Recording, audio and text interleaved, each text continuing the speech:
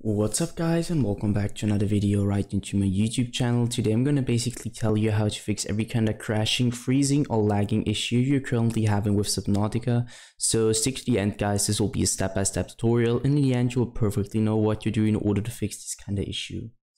Before we start right into the video, I just want to let you guys know that I would really appreciate it if you would just leave a like, a comment or a subscription right into my YouTube channel.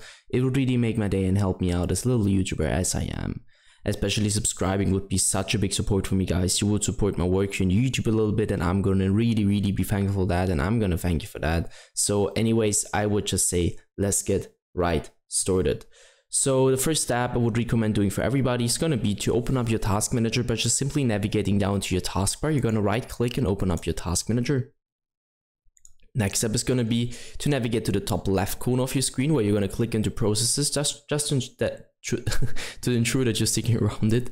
And afterwards, I want you to, I know it's going to sound a little bit weird guys, but trust me, I want you to simply end every single process which is currently running for two reasons. So first of all, too many applications, programs, background processes running at the same time on a low-end or bad PC will cause your PC to have crashing, lagging, or freezing because it can't handle that anymore.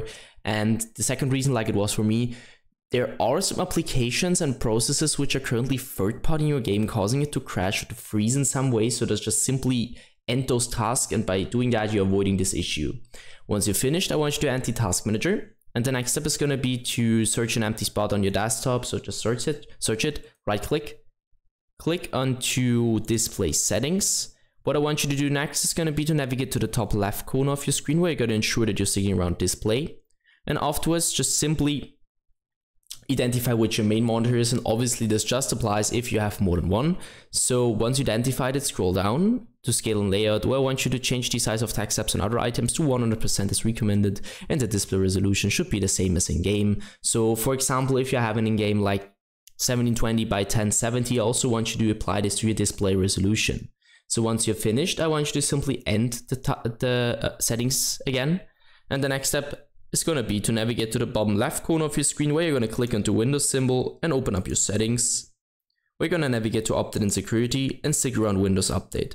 And I know guys, it's going to sound a little bit basic, but trust me, updating every single driver you could possibly update on your PC will help you a lot of every kind of issue you're currently having, and also with crashing, lagging, FPS drops, whatever. And by just simply downloading the latest version of Windows, you are avoiding this issue or helping you with that. So just download it, and once you're finished, end the settings, and do the same thing for a graphics card. So go to the application, go to the browser, and download the latest version of that, just to provide the best possible performance for your PC in general. That's it for the video. I hope that I could actually help you out of this one, guys. If it was like that, just leave a like, a comment, or a subscription. I'm going to really be thankful for that. And yeah, guys, I'm really sorry if I couldn't help you, but I'm just trying to do my best in order to help you out. Either way, I hope you guys have a wonderful day. See you at the next one, and bye.